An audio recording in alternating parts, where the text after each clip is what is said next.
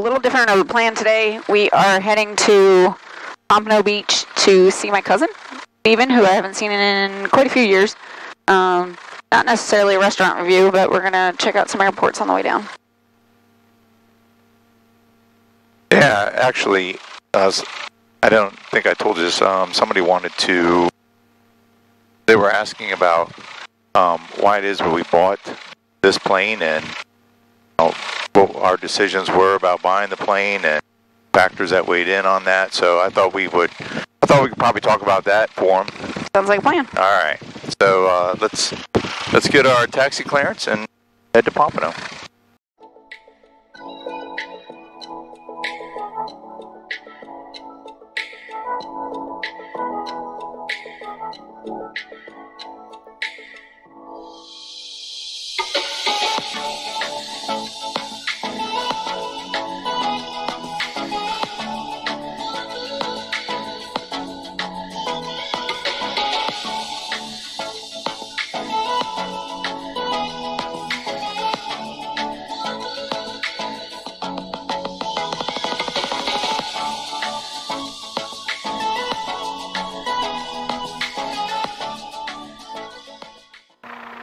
Kissimmee ground, Cherokee, November 9032 Whiskey with information India at Bilmar requesting a southeast departure.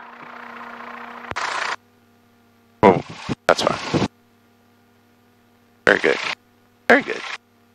I didn't say requesting taxi, but that's okay. See Kissimmee ground, runway 6, taxi via Foxtrot Bravo. Runway 6 via Foxtrot Bravo. Copy, runway 6 via Foxtrot Bravo, November 9032 Whiskey. Clear right? Clear right.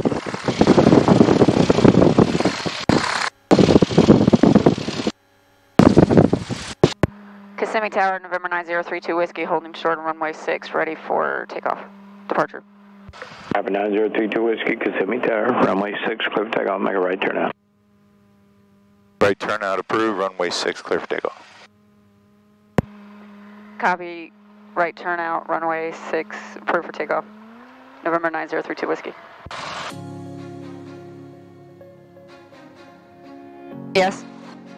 Fly good? Land good, or did I do okay? You did good. Alright, I love you. I love you too. Alright. And away we go. Right. Clear to the left. Wheels are on the ground. You ready to do this? Let's do it. Alright, let's do this. And power to 1800. Gauges are in the green. Airspeed's alive, and let's roll on the power.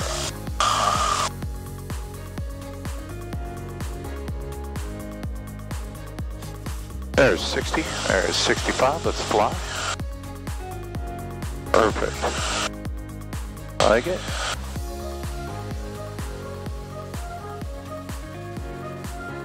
Gauge is still in the green.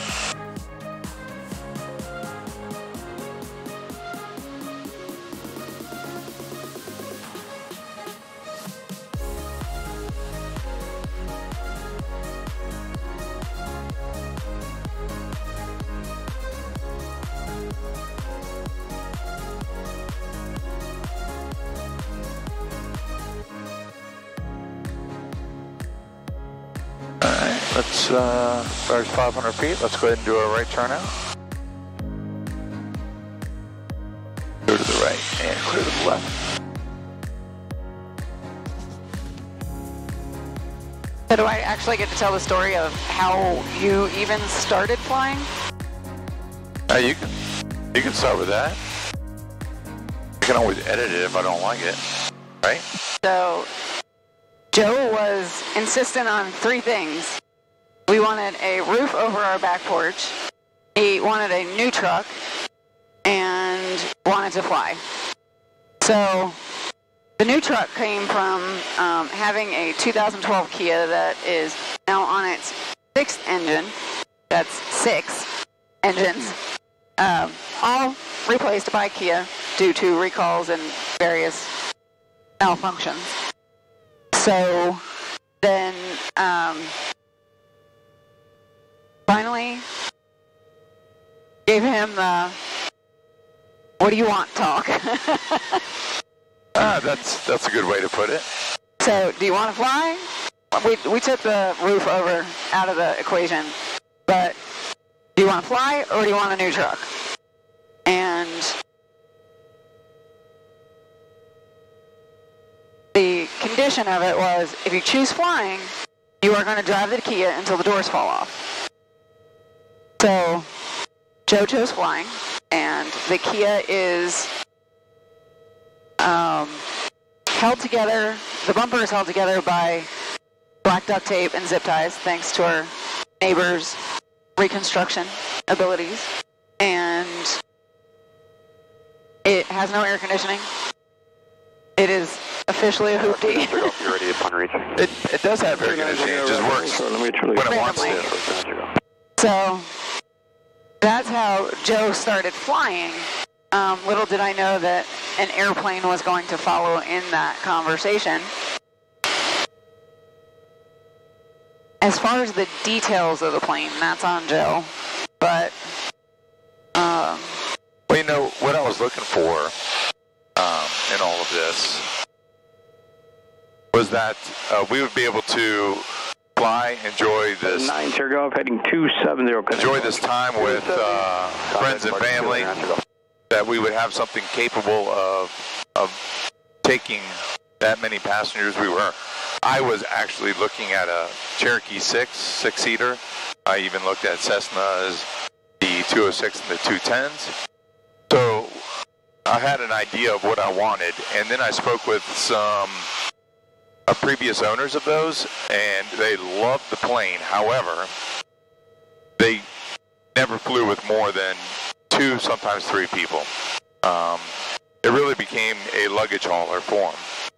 And so, given the size of the motor and the fuel burn on that, I kind of started looking for something on the 4-seater. So I started speaking with people that had the 6-cylinder 4-seaters, and which is ultimately what we ended up with, the Cherokee 235. And our useful load, prior, when I first bought it, was 1465, and my useful load now is 1480, since we removed the vacuum system and all that, and put the G5s in here. Got rid of all that extra wiring that was laying around doing nothing. if you ever saw Armageddon when they redid our dash, it was kind of like that scene with Bruce Willis where he's like, where did this come from? And he starts tossing things out of the, I guess it was the spaceship. Yeah. And he's like, what is this, a $400 ice cream scoop? And, you know, so that actually happened behind our dash, too. There was some extra wiring and parts. So they kind of got rid of all the fluff and the extra stuff. So my weight and balance kind of, my useful load went up considerably, 20 pounds more. One of the things that I was skeptical about with this was the fuel burn on this aircraft, and it would actually be a big concern if you didn't need the space and the carrying capacity. A couple weeks ago, we took our dog and we flew to Arcadia. We went camping, so I needed that extra useful load. Let me switch this channel real quick. So I needed that extra useful load in order to be able to take my dog and all the camping stuff and do that. And it's really, I got to tell you, the pros versus the cons on this are, you know, they outweigh it. I love this plane. Right now I'm cruising. I'm at 133 miles an hour, and I am sipping at 13 gallons an hour. As you can see, 12.8. So right about there. I've got it dialed down now. When I was taking off, obviously full throttle, full mixture, it was actually burning 19 gallons an hour, and so that could be a concern for some people that they use that extra fuel that long. However, for me, it was not that bad for the takeoff period. I was looking something, you know, training in the Cherokee 180, and you went flying with me in that one. we had to lose some fuel in order to take 3 people in the plane. We had to make sure that our weight and balance was correct on that. And so, Good thing we lost 20 pounds. I know, right? So, the amount of fuel burn was probably one of the bigger concerns for me.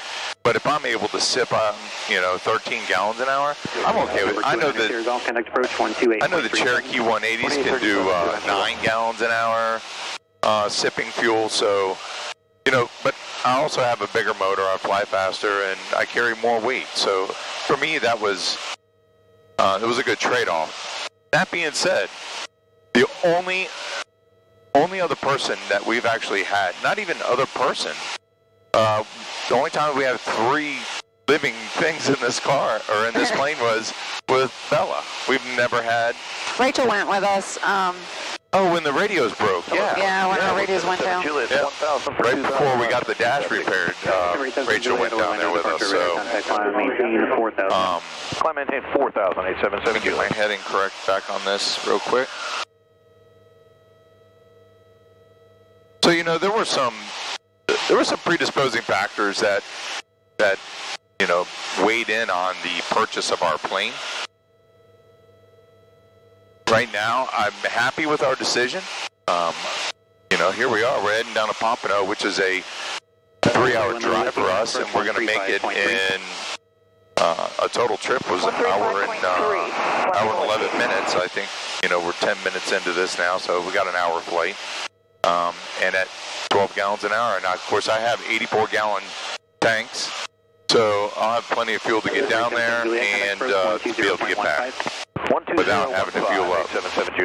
I called Pompano prior to getting down there, and they did tell us that there was a ramp fee of $24 to park, whether you're there for an hour or whether you're there for all day. It's $24, and then if it's overnight, they add an additional $10 on there. But we're only going down for a few hours to visit family and grab something to eat. I thought we were actually going to do a restaurant review while we were down here. But we don't know where we're eating, and it's not going to be on property. We know that. But number 119 Juliet Delta, reset train. Well, those are my decisions for buying this plane and some of the predisposing factors. I'm going to stick with that, though. Redoing the dash was a little bit more expensive than we had anticipated, but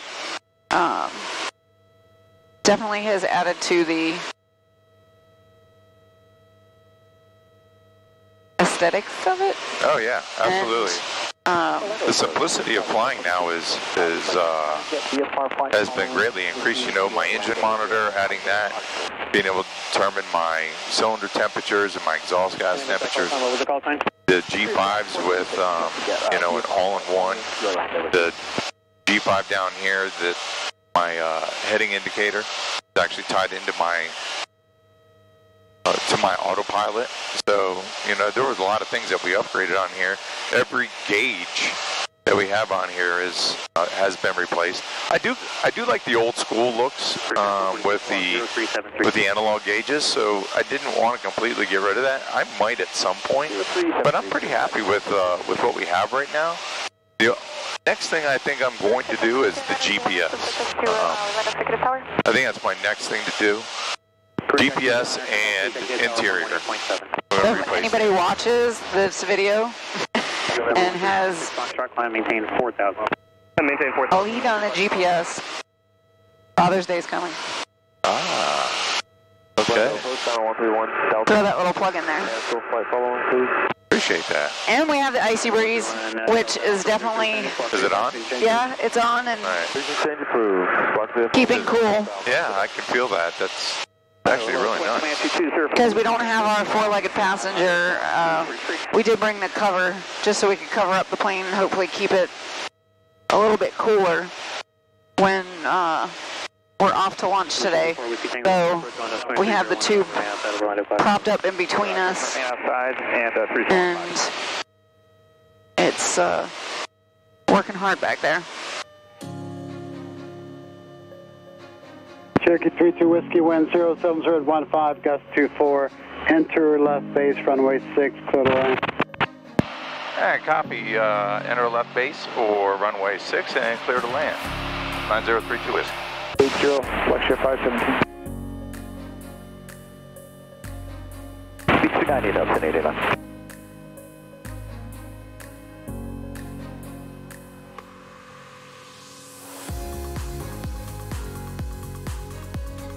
Yours is talking. Okay.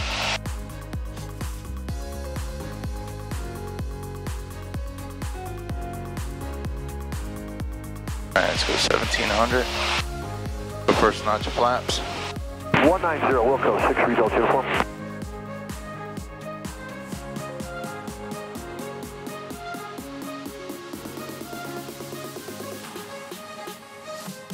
Clear right? Yep. I don't see anything. Except for 95.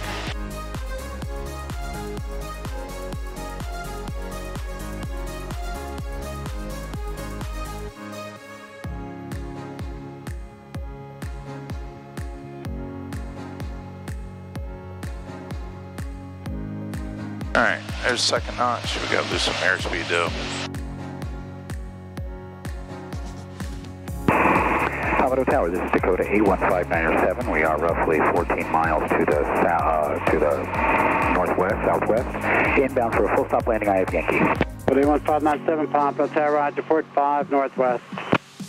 Report 5 northwest, 81597. Total wave 2200, American 935. Wind is horrible right now. 26.8, 600.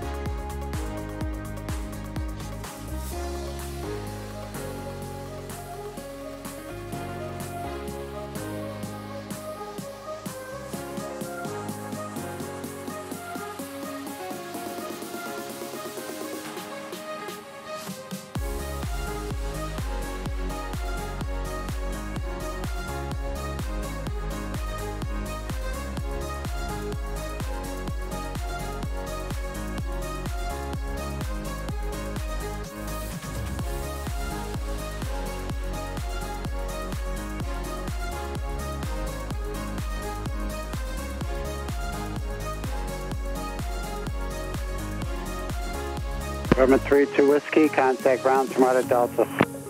Right on Delta and contact ground, 9032 Whiskey.